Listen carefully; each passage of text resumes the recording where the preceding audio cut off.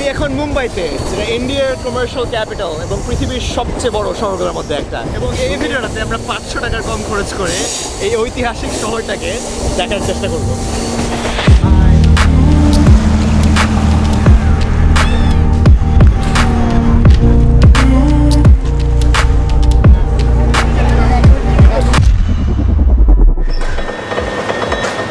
এখন মুম্বাইয়ের একদম সাউথ সাইডে, একদম হিস্টোরিক পার্টটাতে, কোস্টের কাছে। আজকে দিনটা শুরু করব এক কাপ চা দিয়ে। ওকে, 10 রুপি দিয়ে চা কিনলাম, এর চেয়ে বেশি অ্যাটলিস্ট রাস্তায় চায়ের দাম হওয়া উচিত না।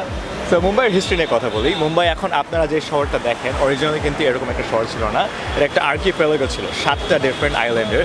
কিন্তু এই রিজনটাতে মানুষ স্টোন এজ থেকেই থাকে এবং 1000 BC-তে, মানে 3000 বছর আগে, এই রিজনটা খুবই হেভিলি অ্যাক্টিভ ছিল সমুদ্রের ট্রেড বা সি ট্রেডে ইজিপশিয়ান এবং পার্সিয়ান এম্পায়ারদের সাথে। 3rd century BC থেকে এই রিজনটা ইন্ডিয়ার মৌর্য এম্পায়ার আন্ডারে এসে পড়ে এবং তখন এই রিজনটা হয়ে যায় একটা খুব বড় সেন্টার হিন্দু বুদ্ধিস্ট রিলিজন এবং কালচার। এবং তারপর আরও 1000 বছর ধরে এটা একটা রিলিজিয়াস সেন্টার থাকে। কিন্তু ওই সময়টার স্টোরি বলার জন্য বেস্ট জায়গা ঠিক মুম্বাই না, কিন্তু মুম্বাই থেকে 10 কিলোমিটার ইস্টে একটা আইল্যান্ড, যেটাতে আমরা এখন নৌকায় করে যাব।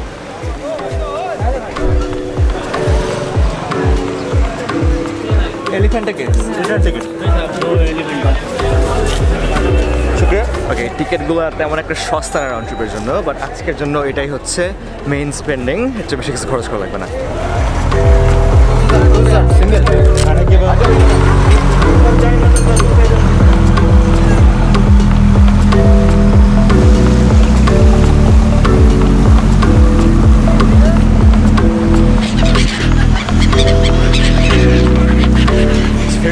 পর ছাদে যাওয়ার জন্য আরো 10 রুপি দেওয়া লাগে, করে আপনি ছাদে এসে এই সিগালগুলোর সাথে আড্ডা মারতে পারি। ভয়ে আসি কোনো একটা আমার উপর হ্যাগে দেয় নাকি।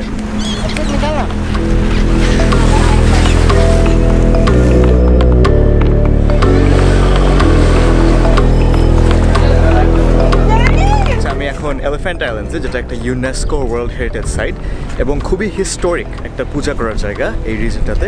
আমি অ্যাকচুয়ালি এখনও আইল্যান্ডটাতে পৌঁছাই নাই, ফেরিটা এসে পিছনে ডক করছে। আর এখান থেকে মেইন আইল্যান্ডে যাওয়ার জন্য যে জেরিটার উপর আসছি, এখানে একটা ট্রেন ট্র্যাক পর্যন্ত আছে, একটা খেলনা ট্রেনের আইল্যান্ড পর্যন্ত যাওয়ার জন্য। ওকে, সো আইল্যান্ডে ফাইনালি পৌঁছাইছি অ্যান্ড আইল্যান্ডের মেইন জায়গায় যাওয়ার পথে অনেকগুলা পশু পাখি দেখতেছি। চারদিকে দেখি গরু, ছাগল, ইভেন কুকুরের বাচ্চা। অ্যান্ড মেইন সিঁড়িগুলো দিয়ে যাচ্ছি এখন উপরে যাওয়ার জন্য, আর সামনে অনেকগুলো বান্দর দেখতেছি।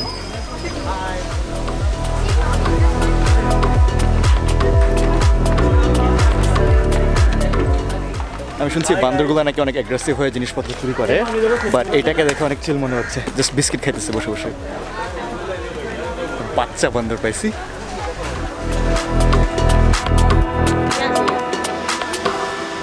আমি এখন মেইন কেভটার বাইরে, আর এই আইল্যান্ডটাকে বা শহরটাকে আগে বলা হতো ঘারাপুরি, যেটার মানে হচ্ছে গুহাদের শহর। কারণ বেসিক্যালি এখানে অনেকগুলো কেভ টেম্পল আছে, অ্যান্ড প্রাইমারিলি এগুলো হিন্দু দেবতা শিবাকে ডেডিকেটেড। অ্যান্ড ভিতরে পাথর থেকে কার্ভ আউট করা অনেকগুলো বড় বড় মূর্তি আছে, যেগুলো অনেক হিন্দুইস্ট বা বুদ্ধিস্ট আইকনোগ্রাফি শো করে। আমার পিছনে যে মূর্তিটা দেখতেছেন 20 ফিট উঁচু, হচ্ছে এলিফ্যান্ট আইল্যান্ডের মেইন অ্যাট্রাকশন। তাকে বলে ত্রিমূর্তি বা 3-faced শিবা। 3টা চেহারা রিপ্রেজেন্ট করে শিবার এসেনশিয়াল 3টা ক্যারেক্টারিস্টিক্স।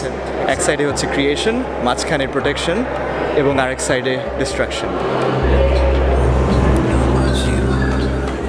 দুই সাইডে দুটো ইম্পর্টেন্ট স্ট্যাচু দেখবেন শিবার। এক সাইড হচ্ছে নাটরাজ, যেটা শিবাকে দেখান লর্ড অফ ড্যান্স হিসেবে, এবং আরেক সাইডে একটা মূর্তি যেটার নাম হচ্ছে যোগেশ্বরা, যেটা দেখায় শিবাকে লর্ড অফ যোগা হিসাবে। আনফর্চুনেটলি লাস্ট 500 বছর এই মূর্তিগুলো অনেকখানি ধ্বংস হয়ে গেছে, সো অনেক কিছু এখন দেখা যায় না।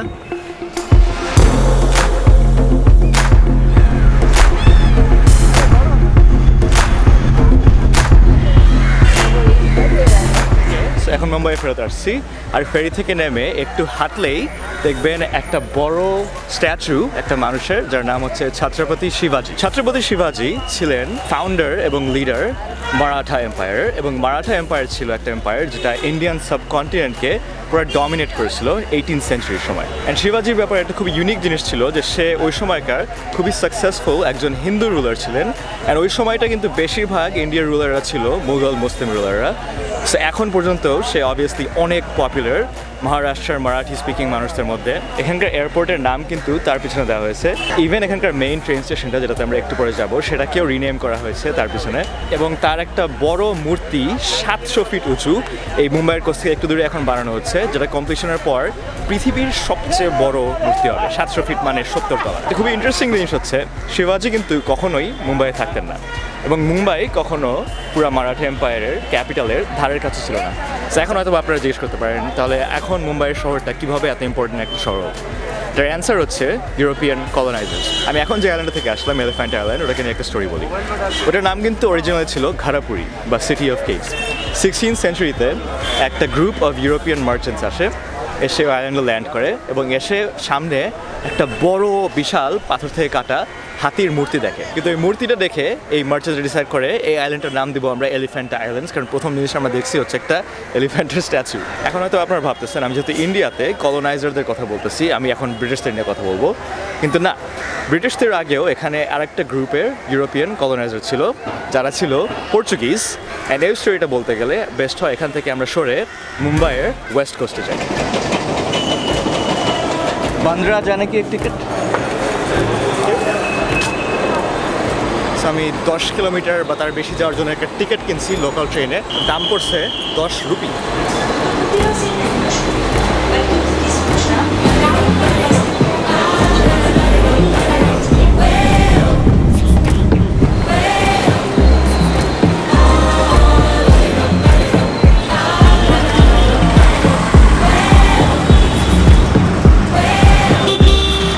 একটা অটো রিক্সাতে, বেসিক্যালি মুম্বাইয়ের সিএনজি।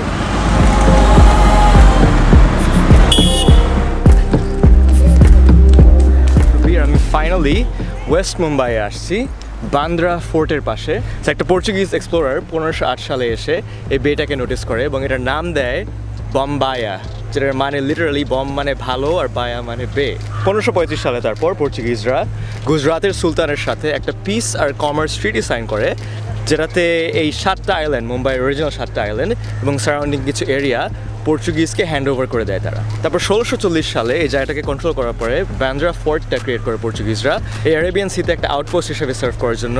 সেই ফোর্টটা অ্যাকচুয়ালি 80 ফিট উঁচু এবং সি থেকে উপরে যেতে বেশ কয়েকটা লেয়ার আছে, কিন্তু এখন কোভিডের জন্য ফোর্টটা বন্ধ করে রাখছে। সো ভিতরে গিয়ে আপনাদের দেখাতে পারছি না, বা জাস্ট নিচ থেকে বাড়ি থেকে দেখাতে হবে। আর আপনারা যদি চিন্তা করে থাকেন এই জায়গাটাকে অ্যারেবিয়ান সি কেন বলা হয়, মুম্বাইয়ের কিছু অ্যারেবিয়ান দেশের মধ্যে যতটুকু ডিস্টেন্স, অ্যাকচুয়ালি কিন্তু মুম্বাই থেকে অন্য ইন্ডিয়ার কিছু পার্টের মধ্যেও তার চেয়ে ডিস্টেন্স বেশি।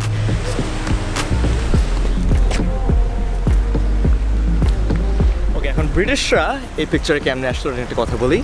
সো 1661 সালে ক্যাথারিন অফ পর্তুগাল, যে পর্তুগাল রয়্যাল ফ্যামিলি থেকে ছিল, তার বিয়ে হয় চার্লস II ইংল্যান্ডের, এবং ওই বিয়েতে যৌতুক হিসাবে পর্তুগাল ইংল্যান্ডকে এই 7টা আইল্যান্ড এবং কিছু সারাউন্ডিং এরিয়া গিফট হিসাবে দেয়। ওই সময় এই আইল্যান্ডগুলো যে ইম্পর্টেন্ট হবে এটা কারো আইডিয়া ছিল না, কিন্তু এটা আলটিমেটলি হয়ে যায় প্রবাবলি পৃথিবীর সবচেয়ে ইম্পর্টেন্ট যৌতুক গিফটগুলোর মধ্যে একটা। তারপরে এই আইল্যান্ডগুলোর ওনারশিপ চলে আসে ব্রিটিশ ইস্ট ইন্ডিয়া কোম্পানির আন্ডারে, যেটা এসেন্সিয়ালি ছিল একটা ম্যানেজিং এজেন্সি ব্রিটিশ গভর্নমেন্টের জন্য এই সাবকন্টিনেন্টের জন্য। এবং তারা এক্স্যাক্টলি কলকাতার মতো এই জায়গাটার উপর খুব হেভিলি ইনভেস্ট করা শুরু করে, কারণ এটাকে তারা দেখে একটা কমার্শিয়াল অপরচুনিটি হিসাবে। তারপর মিড 18th সেঞ্চুরিতে একটা বড় প্রজেক্ট শুরু হয়, হর্নবি ভেলার্ড প্রজেক্ট নামে ব্রিটিশদের আন্ডারে, যেটা মুম্বাইয়ের যে অরিজিনাল 7টা আইল্যান্ড ছিল মাঝখানে যে সিটা আছে ওটাকে রিক্লেম করে মাটি দিয়ে ভরে বড় একটা ল্যান্ড ম্যাস বাড়ায় ফেলে, যেটা এখন আপনারা দেখেন। সেটার সাথে অনেক রোড এবং রেলওয়ে কনস্ট্রাক্ট করা শুরু করে, অ্যান্ড যেগুলো সবকটা মিলে আলটিমেটলি মুম্বাই হয়ে যায় পুরো অ্যারেবিয়ান সি এর মধ্যে সবচেয়ে ইম্পর্টেন্ট পোর্ট সিটিগুলোর মধ্যে একটা।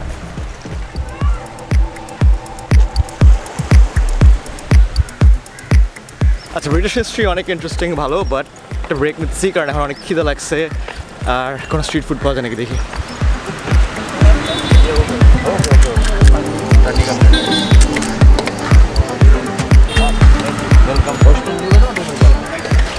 এটা বেসিক্যালি এখানকার পানিপুরি, যেটা এই দেশের ফুচকা আর কি বলা যায়।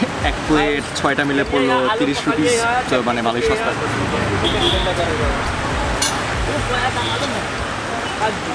দেখুন অনেক বেশি পাইন শাক, তেঁতুল জুস আমরা যতটুকু কম দিই তার চেয়ে অনেক বেশি দেয়, অ্যান্ড ইনগ্রিডিয়েন্টস মনে হয় জেনারেলি কম, মানে মেইন এসেন্সিয়াল টেস্টগুলো আছে। বাট বাংলাদেশে আমরা অনেক মশলা মরিচ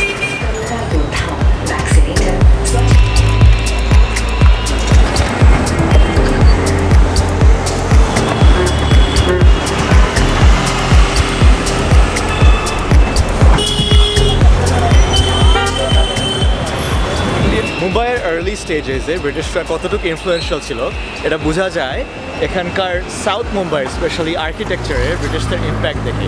এখানকার পুলিশ স্টেশন যেটা আছে এটা আমার দেখা পৃথিবীর সবচেয়ে সুন্দর পুলিশ স্টেশনগুলোর মধ্যে একটা। ইউনিভার্সিটি অফ মুম্বাই বা বম্বে হাইকোর্টেও আপনি হেভি ব্রিটিশ ইনফ্লুয়েন্স দেখবেন। সবচেয়ে ইন্টারেস্টিং আমার কাছে লাগে হচ্ছে এখানকার মেইন ট্রেন স্টেশন যেটার নাম হচ্ছে ছত্রপতি শিবাজি ট্রেন স্টেশন। অরিজিনালি এটার নাম ছিল ভিক্টোরিয়া ট্রেন স্টেশন, কিন্তু রিসেন্টলি এটাকে রিনেম করে এটা নতুন নাম দেওয়া হয়েছে। এটা হচ্ছে ইন্ডিয়ান সেন্ট্রাল রেলওয়ের হেডকোয়ার্টার। রিসেন্টলি এটাকে একটা ইউনেস্কো ওয়ার্ল্ড হেরিটেজ সাইট হিসেবে ডিক্লেয়ার করা হয়েছে যাতে এটাকে ভালো করে প্রোটেক্ট করা যায়। আর